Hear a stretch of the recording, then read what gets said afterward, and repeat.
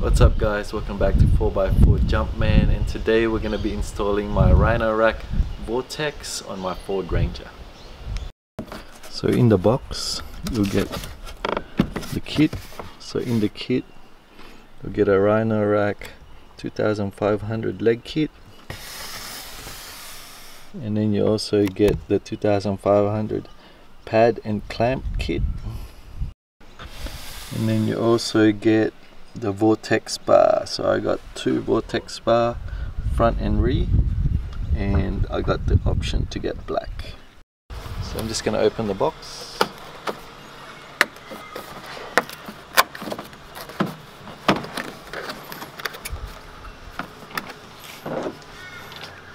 So this is the VA126B.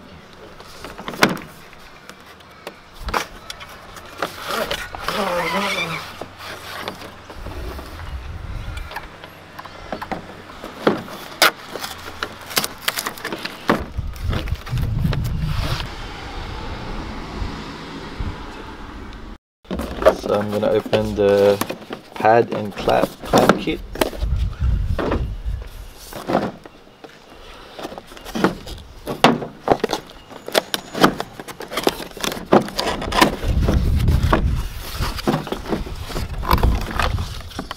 So it's got the 4 legs. We've got the clamp kit right there. Comes with the instructions. So I'm gonna open the 2500 leg kit, and it's the RLK VA.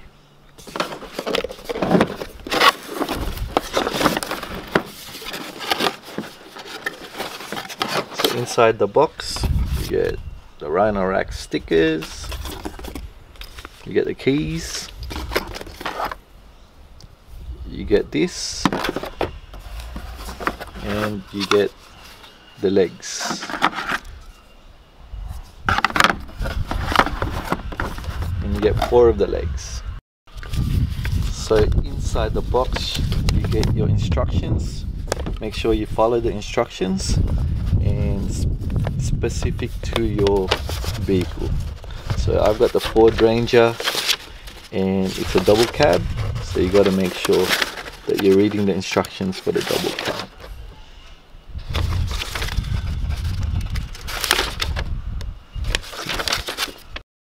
So it comes with stickers, so make sure you put all the stickers in the correct legs. That way when you put it up, it's not backwards, so it's on the right way. So what you need to do is remove the end cap, and there's a blue key there to remove and unlock it. So inside the Vortex bar you've got the strip, you take it out from there. So the rack has a measurement strip, and you can use that to do your measurement. But you can also get a measuring tape. So the measurement for the legs is going to be 191 centimeters, and that's for Ford Ranger dual cab. So the measurement strip goes on the back here, and you place it in there.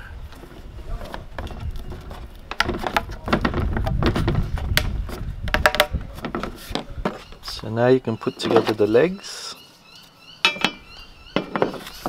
So by using the key, take out the legs like that.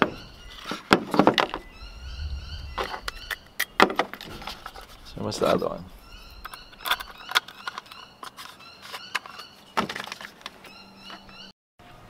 So you need to use this tool to loosen the screws. So what you need to do is just put this in and click it. That's one. And do the other side. I'll tell you, it's got an arrow where it's facing. So this is when you use the stickers, and it's got the label front right, front left, and then when you're doing the rear bars, you do the rear right and the rear left. So I'm going to be doing the front right and the front left. So you just need to put the sticker right there. So what you need to do is put in the legs, but make sure you loosen the screw up before you put it in.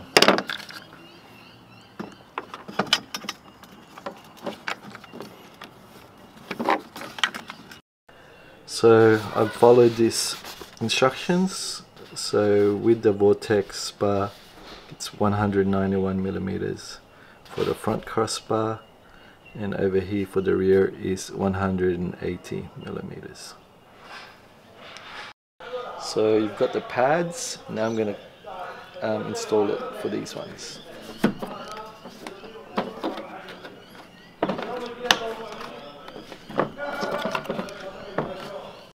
So I'm doing the front measurement. So with the front, it's going to be 200 millimeters from here to here. Okay, and I've got the arrows here to put it in.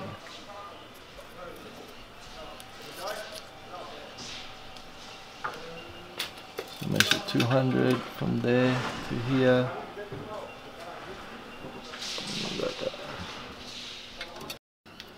So from where you measure the 200, it's gonna be 800. So from 200, from the arrow that you put, you're gonna be doing it from here to 800.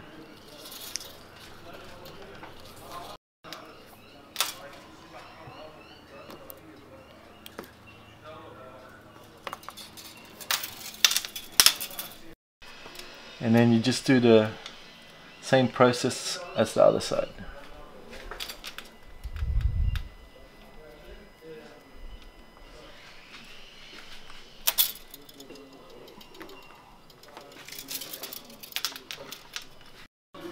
Alright, so you just need to put the front first and make sure it's in between, just around here.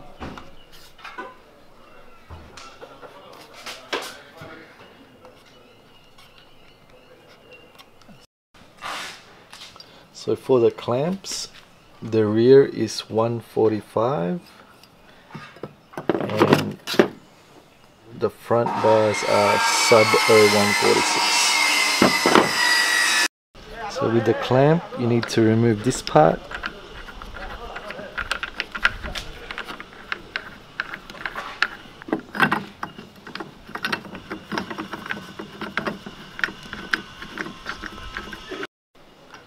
Okay, so with the clamp, make sure you tighten it. And make sure it's in line with the arrow. So once you put the clamp on and put the cover on, and it comes with a lock.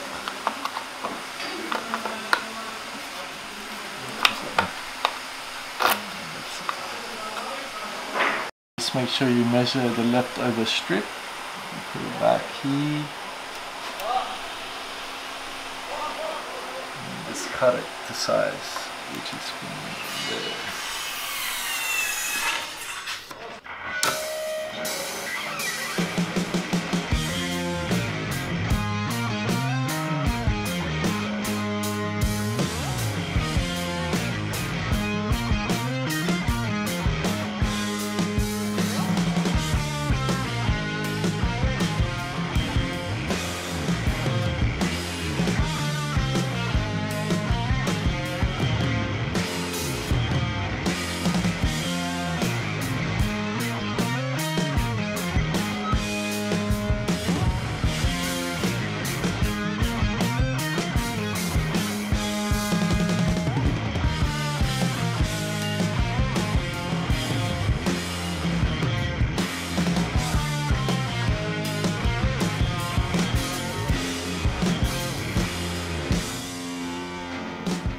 I've got the roof rack on now and I installed it pretty good.